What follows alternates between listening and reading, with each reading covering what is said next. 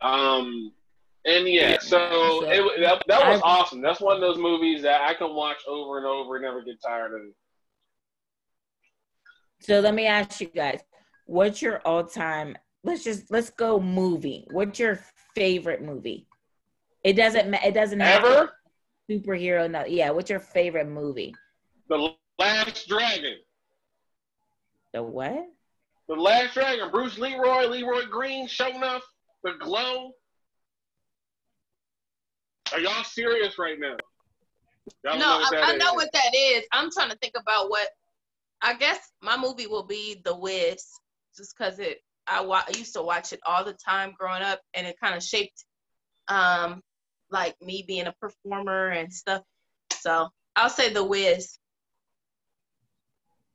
I have a whole bunch of favorite movies. Me too. You gotta pick one though. I know we all got a whole bunch, but if you guys have to pick one, Just My favorite movie. It's so hard to pick. It's so hard to pick. oh, it's a lot. what movie shaped your childhood? Like Holiday Heart was one of my favorite movies. Holiday Heart. Which one's that one? Holiday Heart. I hated that movie. Wait, hold on. Wait, get me caught up. What's Holiday Heart? Who's in it? What happened? Go ahead, Alicia. Tell him about your movie, girl. I might have seen it. I don't know what it's called. About this closet. I wouldn't even say closeted. Is that the Vin Rames movie? Huh? Is that the Vin Rames movie? Yes. Okay, now I'm caught up. Okay.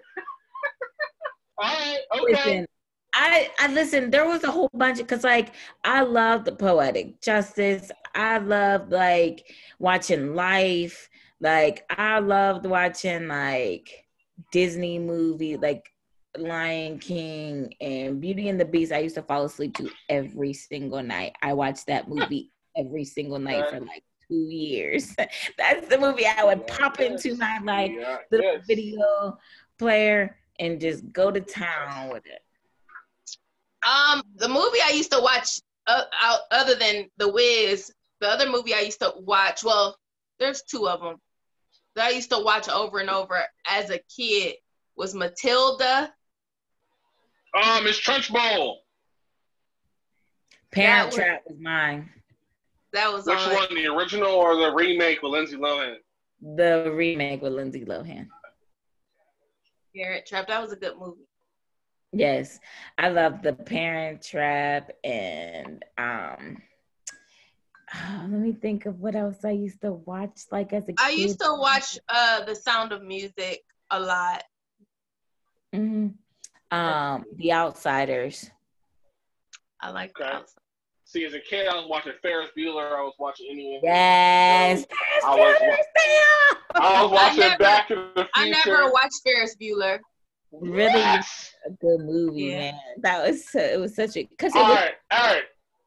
It was one of those movies that you had to watch when you were in high school because it was something that you wanted to do so bad. Like, but so check this out though, right? Now that you're older, 30's perspective, I just saw a meme that was saying that there are 3 stages to life. The first one when you were late to Ferris Bueller, the second one when you were late to Cameron, and then the third one when you were late to Mr. Rooney. And I'm like, that's like a perfect thing. Like I am so Cameron like about my shit. Yeah, I can agree with that. All right. So you're right. Hey, here's a quick. Speaking of movie assignments, Sherelle, did you ever watch Baby Boy when you talked about? Oh. All right, now you gotta put Ferris Bueller on the list. Oh, God, man. Yeah, I'm out the loop. Yeah, get on those 2 things. I was definitely gonna watch the Back to the Future, all that. I loved Back in the Future. I just watched The Never Ending Story for the first time this year. Oh, with Atreyu and Sebastian. And Sebastian. Yeah. And the Nothing and the Childlike Empress. Who, by the way, if you look her up, she looks exactly the same way she did when she played that role. It's kind of spooky. I'm gonna look into that. That's crazy. Right. Yeah, no, my high school sweetheart always used to talk about that movie. I was like, what is the big deal about this movie? So one day when I happened to be at home, I was like, and I saw it right after I got my little smart TV. I was like, oh, I'm about to watch this movie everybody keep talking about. So I enjoyed it. It was a low key deep. Hold on. I actually read the book. I mean, the book was thick as fuck. It was like 1,500 pages, never ending story. I read the book for that. And there are of course, there's so many more characters for it. It was a good read. Fantasy. Back when I was reading, before I retired from reading, I don't read. There's a lot of really good books that have become movies. Y'all see that? That's what she looks like now. Oh yeah, she looks the same. For real, like she looked the same. Oh, magical and shit. The fuck? Oh, she's a child empress. She like sitting the side of a clam like an oyster, like. Let's run some more good movies, because like movies and like TV shows were always like, you know. Well, like my mom would always watch a lot of older movies, so she got me hip to like a lot of older movies, like especially like musicals and stuff like that. So like Chitty Chitty Bang Bang, Annie. Like I grew up watching a lot of like those kind of fantasy. I haven't watched Chitty Chitty Bang Bang since I was like 6 years old. Mary Poppins, all that type of stuff. Like I grew up watching a lot of that type of stuff, show Toonie type stuff, because my mom was really into that. So I love that stuff. See, I was like, we were talking like last time, all the National Lampoon Vacations. My dad had me watching that. I was watching. I was big on Demolition Man, big on The Fifth Element. When those are a thing, like some things, no matter when they come on, I'll watch. Zombies. Like my dad loves zombies, so I think I've watched every like Day of the Dead, Dawn of the Dead. I think I've watched every one that was made from. Did you like Shaun of the Dead? Huh? Shaun of the Dead, the parody. That was funny. Yeah, I watched that one. So unpopular opinion, and I just told Brandon this last night as we were chatting. I tend to like white movies more than black movies. It depends. In general, I mean, now keep in mind, black movies they hit different, because you know when they hit different. But in general, I tend to just like white movies over black movies. I feel like I feel like black movies are stuck in this box, and I feel like the story. I agree with that. We don't have the budget behind. I'm not. Well, that's why I'm happy about Jordan Peele, because Jordan Peele's changes some things in terms of budgets and storylines, and you know that's cool, because I got real tired of seeing the same shit, and like that's part of the reason why I watch blaxploitation films. They're so bad and so repetitive. They're funny as hell to me. And they even have, I don't know if y'all saw it on Amazon, the app called Brown Sugar, where it's just black movies and black media, but it's not any of the really good ones though. I'm gonna say that. And yeah, I think I kind of agree with Sherelle on that, man. Yeah, me and John just had this discussion actually not too long ago. I was talking to him about how like I don't like the narrative of like black TV shows. We didn't go into movies. We talked about black TV shows and how it's always the same thing. And like the realest shit ever spoken, the one girl was like, she was talking about how like BT had who said it? Was it you, Brandon? Was that you? That said what? Somebody said it. What? And it was the realest shit I've ever heard, is that BT had the opportunity to take black entertainment TV, like shows, and make it something, and they failed miserably. They're horrible. And I didn't understand what was being said until I started looking and really like looking at it from a different perspective. And I said, and the person who said it, I can't remember who it was. They were like, we could have a DIY, black DIY of, you know, black people out here doing things like buying houses and, you know, remodeling, having their own businesses, you know, doing, you know, what the white people are doing. Like, it's not so much about a black or white thing, but it's about showing that we're more than just drugs, guns, money, booty. And think about some of the most successful black shows ever. We're talking about Cosby Show, Fresh Prince, and now even like Blackish, where they're showing a different side of black people. For the first time with Cosby Show and Fresh Prince, you saw successful black family. They still had their problems and shit, but like successful black family. They were affluent. They were, you know, owning property. They, you know, had their own companies. They had their own career. Nice houses. And they were well spoken. They had, you know, butlers. Like, you know, like in the Fresh Prince, there was like, you know what I mean? And he was black and they treated him like family. He wasn't like, you know what I mean? He wasn't like a servant. Like, you know what I mean? So for me, it's just like, that's how I feel. Like, I feel that because he was watching some news show that's on, I think it's on Netflix or whatever he's watching, but it's about this gay black man who owns a strip club in, like, I don't know. What kind of strip club is it? Is it a gay strip club? No. But I don't know what this show is. This show on Netflix? Like, you know, how this other woman, she, like, you know, she's a stripper trying to go right, like trying to do the right thing now. So now she's out buying properties because she wants to do dance, and she lost her kids because she was on drugs. Like, it's the same narrative over and over and over and over and over.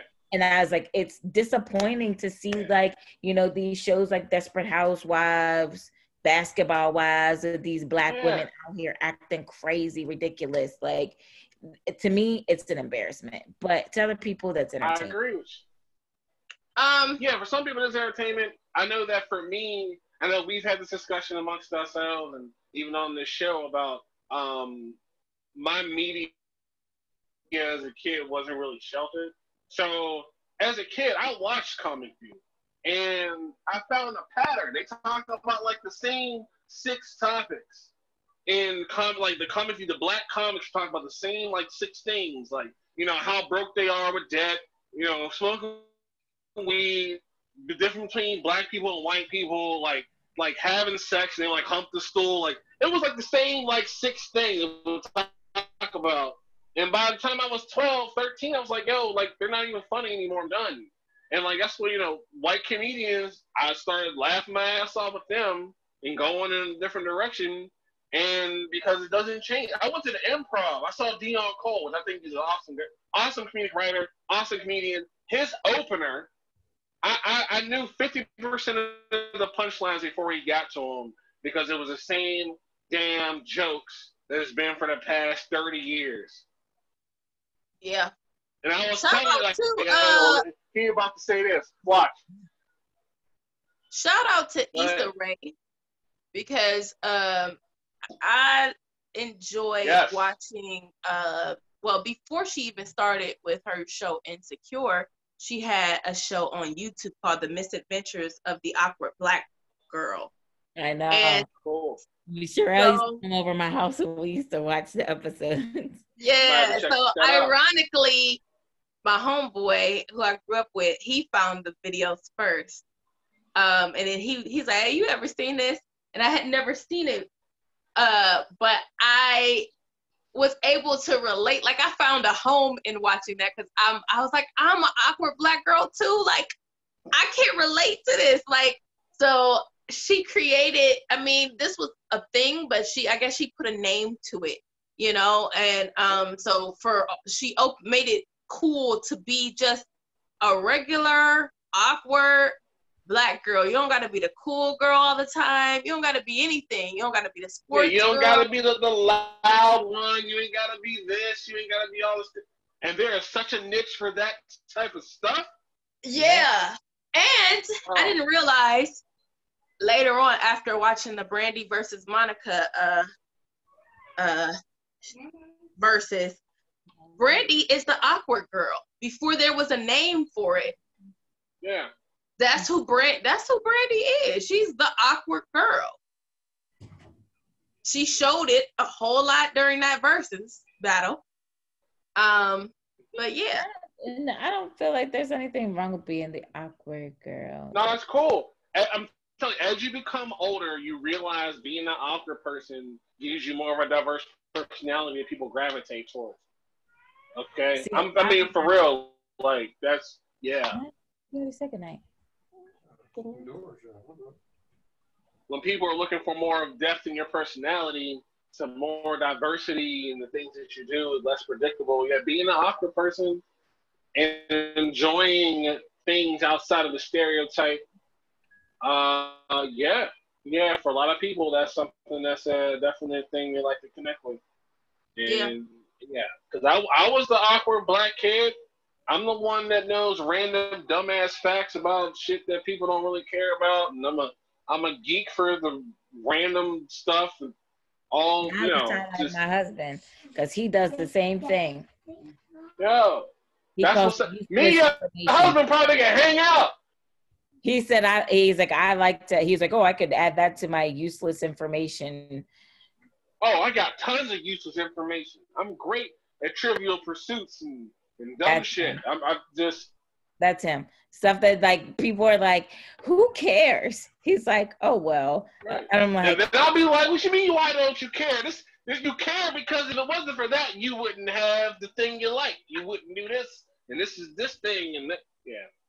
He's all for being Mr. Right all the time too. Like, well, he's your Mr. Right, and that's what's up.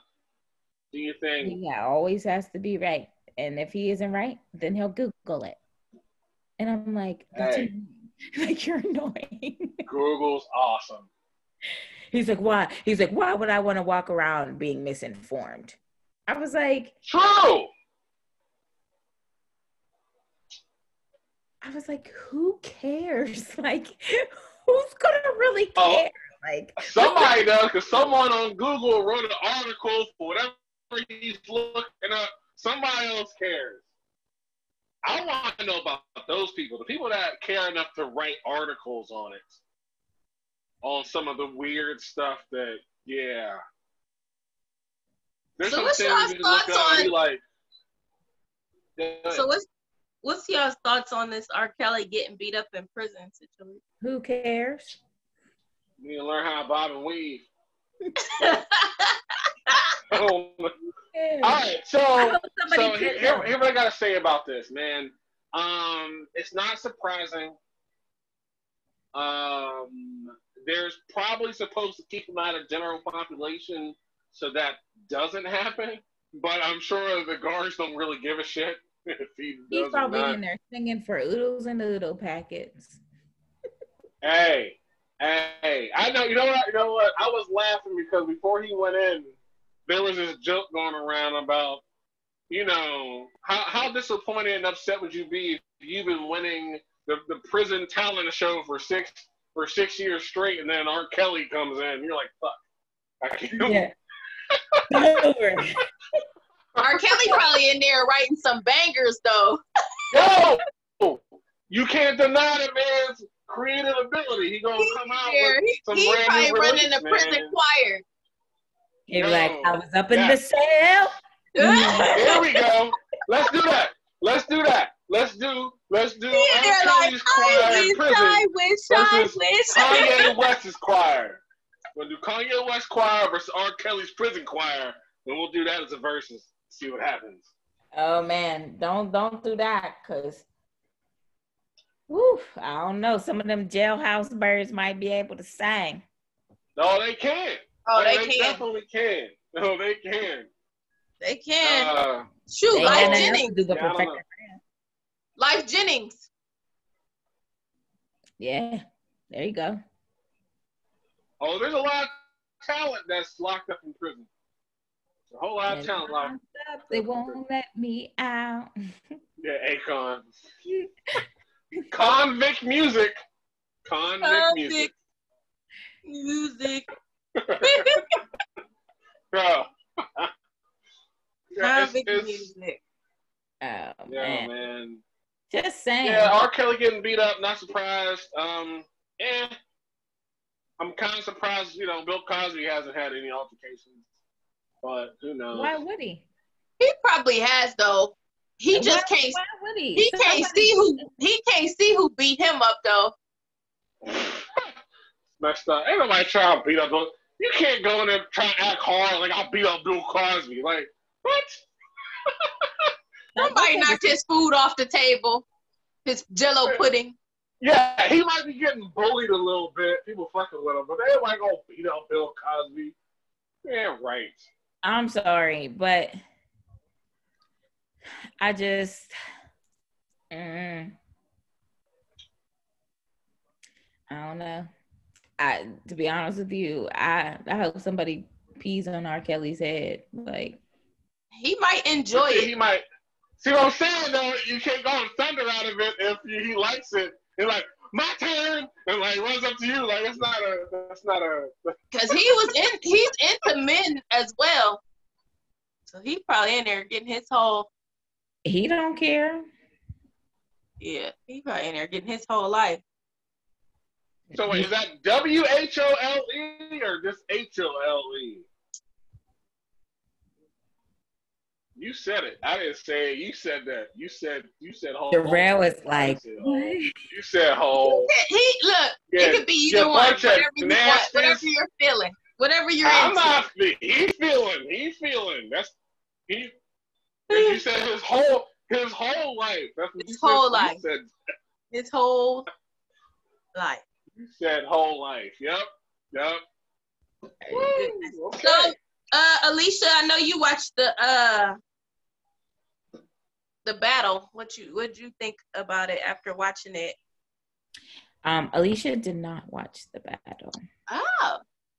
I didn't watch the battle either. Not able to watch the battle. Okay, well, if for those of you who wanted to watch it, it is on YouTube. I was hoping that it was somewhere where I could.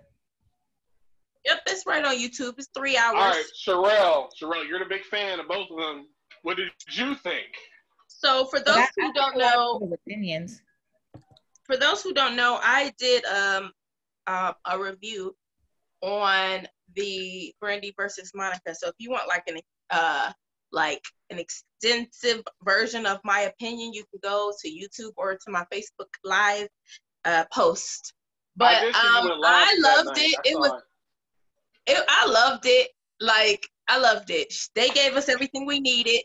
Brandy being her quirky, awkward self, Monica being her slightly shady self. They had a little reconciliation moment. And they played all the jams. There was a couple jams that they did not play, but I got my life during it. I did tally up. So you know how usually when you do verses, they do like song, then song, and then you decide which one is best, right? I could not do it that way because I like a lot of the songs equally. So whenever one of them played one of my jams, I just gave them a point. So I did it that way.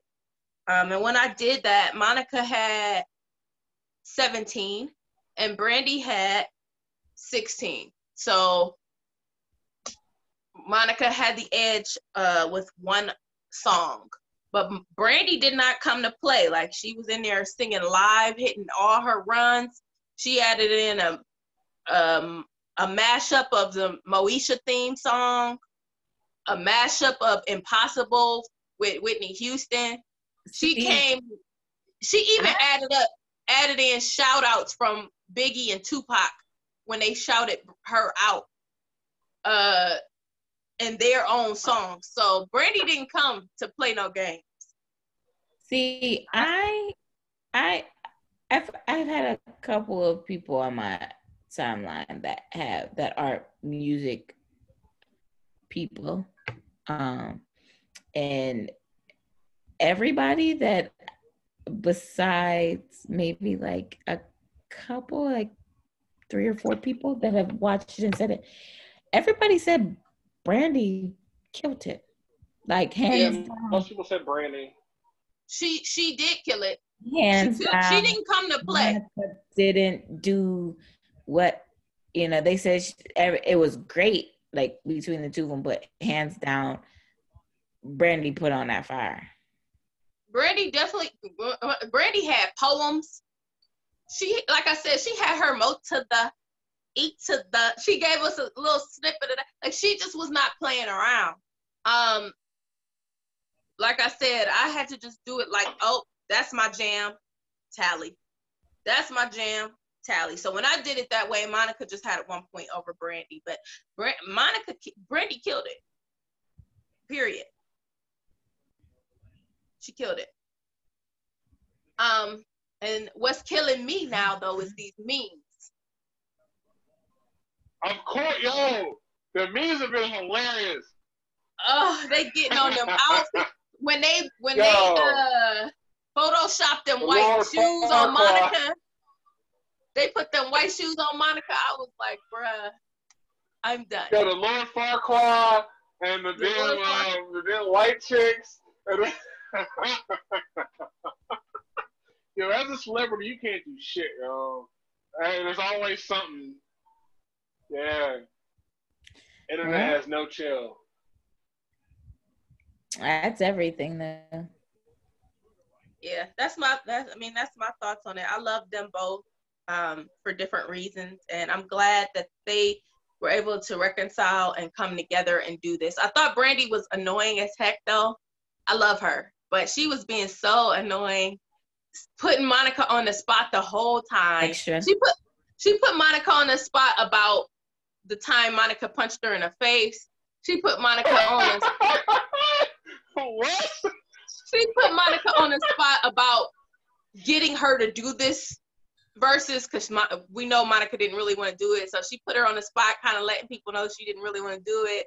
She put Monica on the spot by singing live and trying to get Monica to do harmonies, and Monica was like not doing it. She put Monica on the spot with keep mentioning a tour, that they should do a tour, knowing that Monica is like, I'll think about it. She put Monica on the spot. Brandy sung A Change Gonna Come live a cappella and killed it, and was like trying to get Monica to sing, and Monica was like, man. So the whole thing was Brandy. You finished singing a song, and all right, Monica, tell me how you hit me in the face. What? What did you?